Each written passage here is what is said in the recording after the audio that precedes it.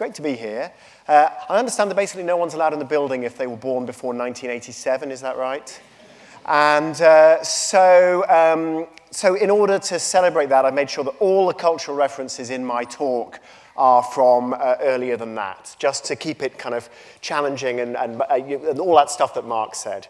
So look, what am I going to talk about? I've been working on this fascinating project, 50 Things That Made the Modern Economy. I don't need to sell it to you because I think you've all been given a copy of the book. And I'm not going to summarize the 50 things, give you a list of my top 50. What I want to do is to talk to you about what I learned while I was producing this series for the BBC and while I was producing this book. And in particular, I think we get two things systematically wrong about technology, and I want to tell you what they are. So the first thing, and this is, of course, the first cultural reference that all of you are too young to get, but hopefully, you know, you have your VHSs or your YouTubes or whatever it is, and you've seen the movie. Does anybody know what this is? It's a cigarette. Yeah, it's bad for you, kids. Don't smoke. Yeah? This is Blade Runner, and more specifically, this is a robot, a sort of organic, genetically engineered robot called a replicant. Her name is Rachel, and she is an unbelievably sophisticated piece of technology.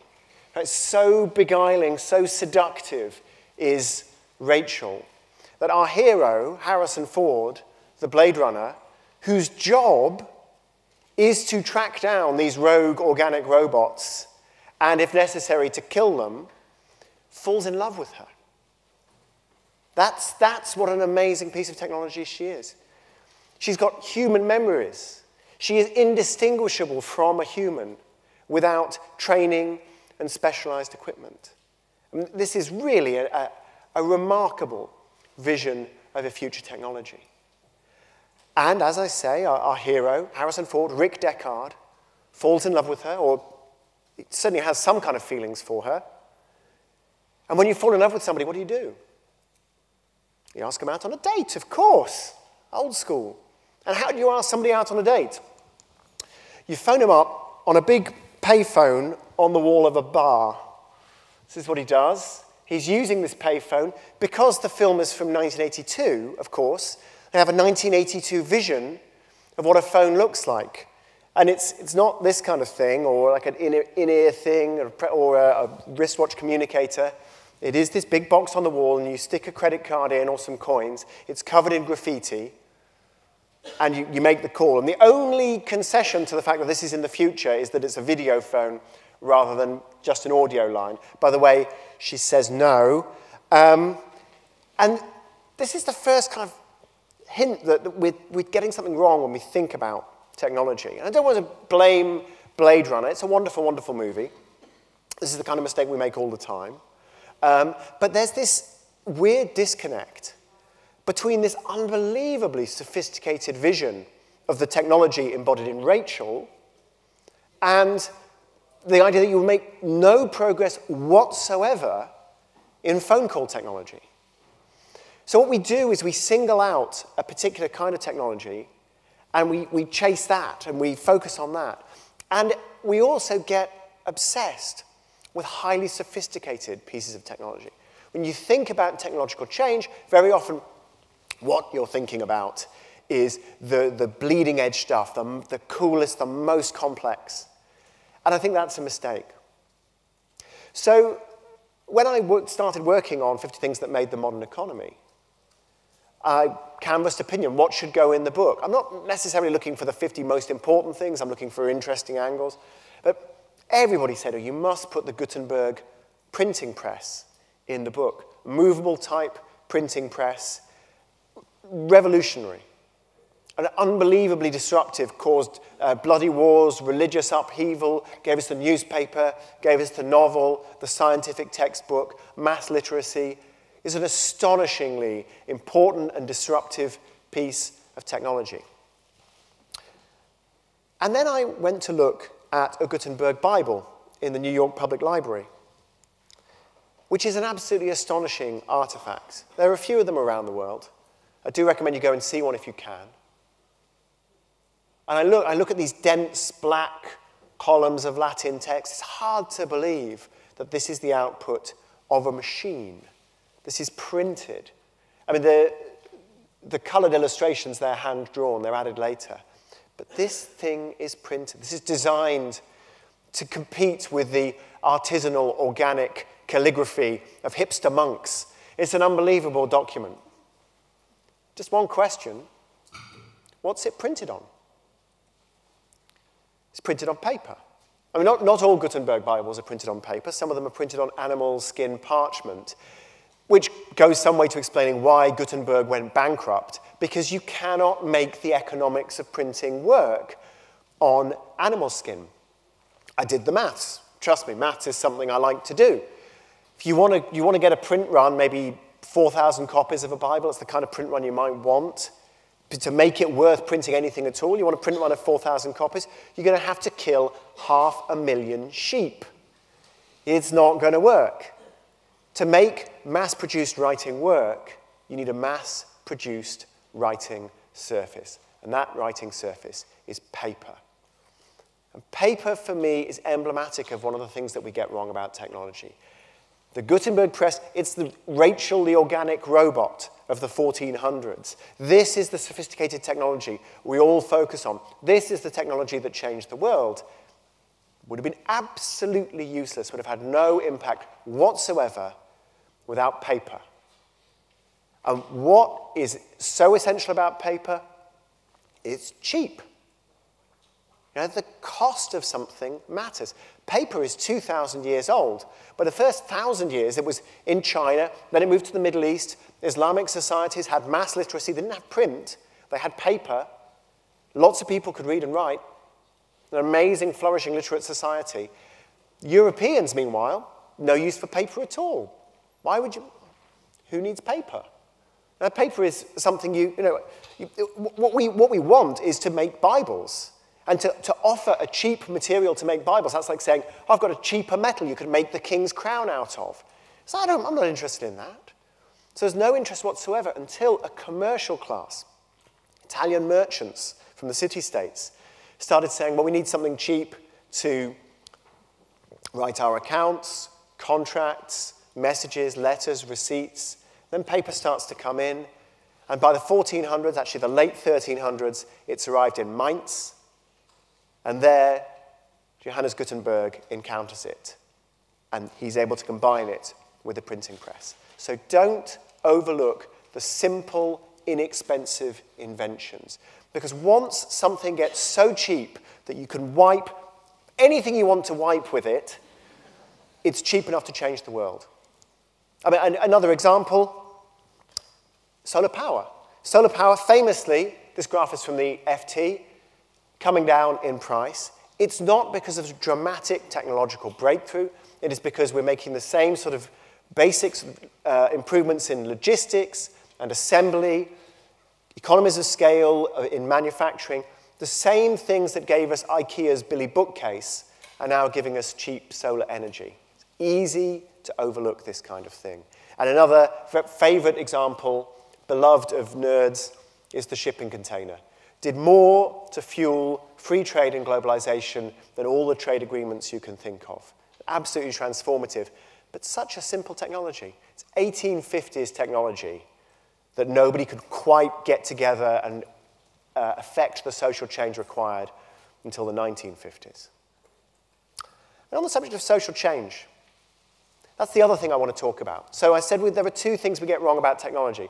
First, we focus on the sophisticated, the organic robots, the replicants, and we miss the simple stuff, like the shipping container and paper. So what's the second thing we get wrong? Well, in an effort to really culturally bewilder you, I now want to show you a short video from Tomorrow's World in 1968. Does anybody even know what Tomorrow's World is?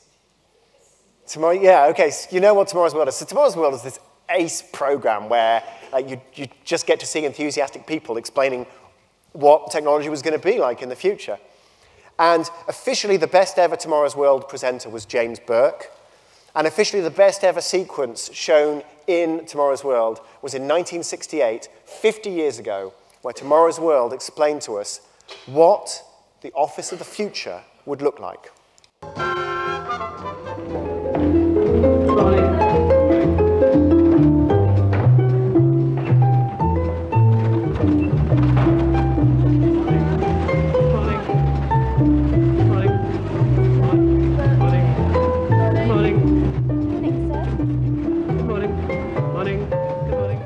What nice people. Ah, my office. The perfect office. Perspex desk, no in tray, no out tray, no phone, no filing cabinets, no clutter. Quiet, cool, very efficient. I need never get out of this chair.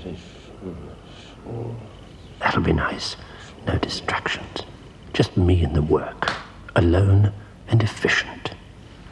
Alone. Wonder if anybody wants me. Nobody to ask. Messages. Well, BJ39 will know. After all, it works for me. I don't even have to go to it. Much better than a human being. Tireless and efficient. Anything I want, it brings. If you can name a single thing that they got right in that sequence, there is actually one thing they got right. There's one thing they got right. Yeah?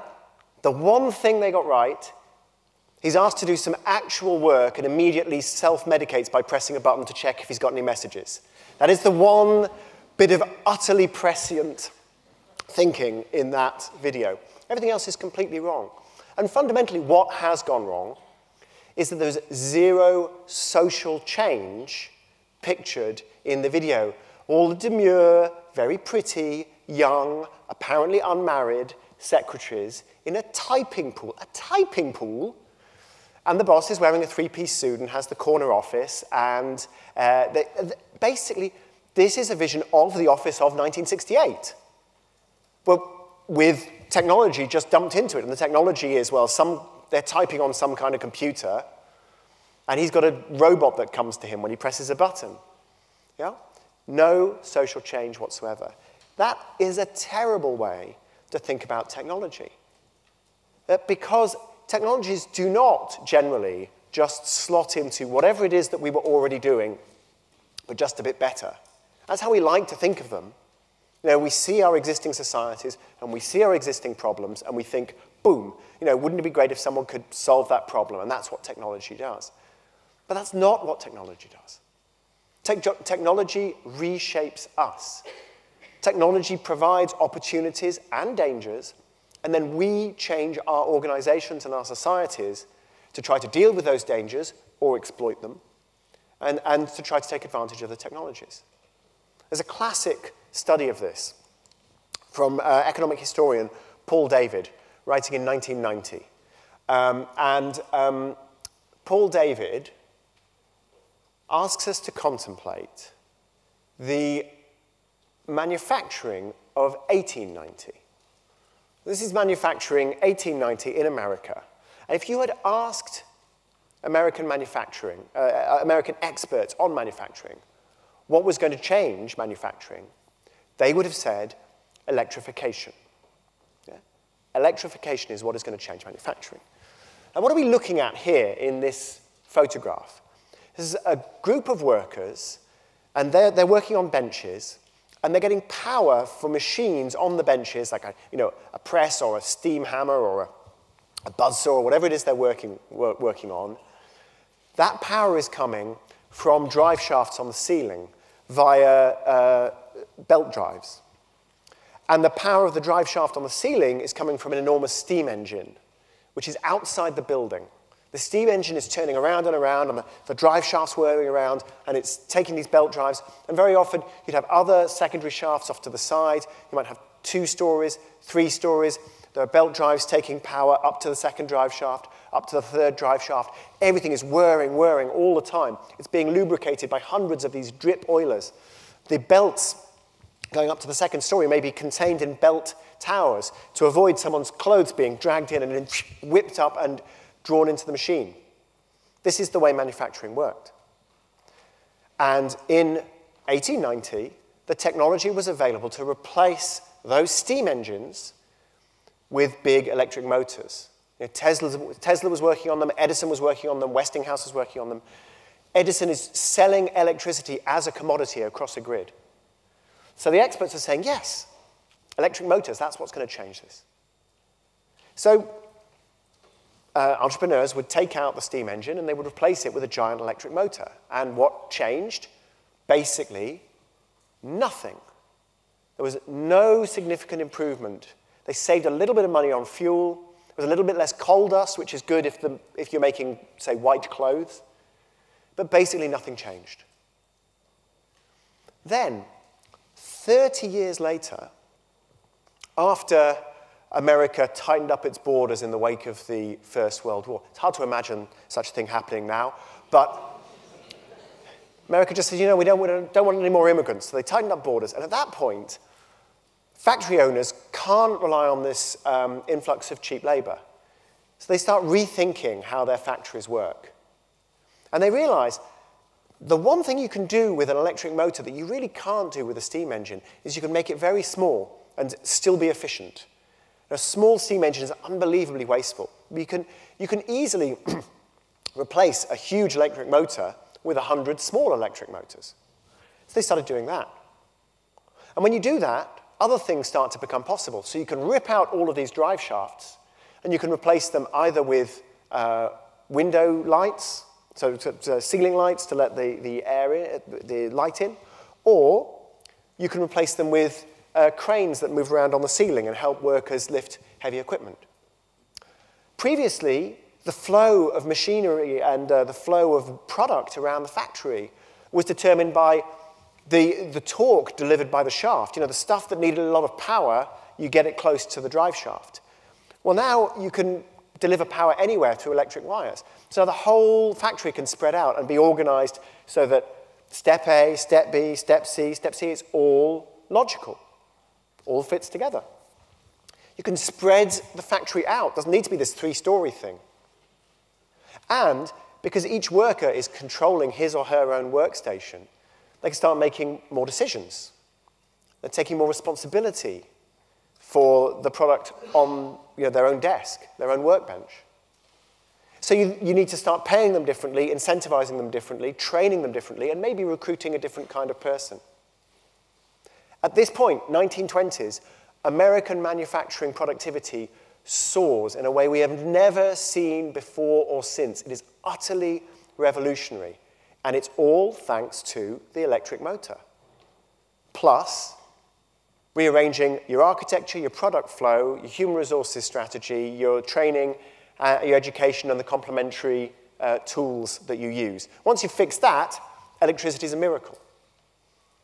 And Paul David, writing about all this, asked people in 1990 to think about what that means about the computer, the spreadsheet, the internet, the cell phone, the Internet of Things, all of these sorts of things. How are they going to change our society? Because they will change our society, and until they do, we're not going to enjoy the productivity gains. And remember, it took 30 years. The World Wide Web is about 30 years old now. But the smartphone is only 10 years old. These things take time because we need to adjust. There's a study of this by Eric Brynjolfsson, by the way. Before Eric Brynjolfsson became famous for writing about the Fourth Industrial Revolution and so on, the Second Machine Age, he and his colleague Lauren Hitt studied the productivity and the profitability excuse me, of firms in the 1990s. What they found, it's a complicated 3D graph that I like because it's a complicated 3D graph, but what they basically found was, you go this way, that's more computers. You go this way into the graph, that's more decentralization, you've reorganized. You go up, that's more money. So what they basically found is, you get more computers, but you don't reorganize. Doesn't really help. If you reorganize, but you don't buy more computers, that doesn't help. If you actually do nothing, it's not the end of the world. But if you reorganize and you get the new technology, that is where the productivity comes from. A final thought. if it's the simple stuff that matters, and if we should be looking at how we reorganize our workplace, a lot of people get quite concerned about the robots coming. The robots going to take over our jobs. I'm not worried about the robots taking over our jobs. What I am worried about is how our jobs may be changed by robots. They may change in wonderful ways. I expect they will for some people. But there may also be downsides. This piece of technology is called Jennifer. Jennifer is, by the way, not the lady here. She's not an organic robot. Jennifer is the earpiece she's wearing. This woman's working in a warehouse, and Jennifer is saying where she should go, which shelves she should go to, where on the shelves she should look, and what she should take off the set shelves. So if, for example, you want to buy 13 copies of one of my previous books, say Adapt, which is very good, and by the way, is on sale, not in a big warehouse, but Daunt Books, the wonderful independent booksellers who've come here to IEA Think to sell books, happy to sign them. If instead you said, no, I want my book to be picked off a warehouse shelf by Jennifer and by this lady who's wearing Jennifer, what happens is the unit will tell her where to go, exactly where to go. She doesn't need to think about where to go. And then when she gets to the right spot, the Jennifer unit will say, she wants 13 copies of Adapt. OK, take 5 copies off the shelf. OK. Take 5 more copies off the shelf. OK. Now take 3 more copies off the shelf. Why does she do it this way? Because you know what? Human beings lose count. And we don't want this woman to think. We want Jennifer to do the thinking. All we want is for her to wander around with her grabby hands and her eyes and pick things off the shelf. Yeah? That is an example of the way that technology can reshape the workplace.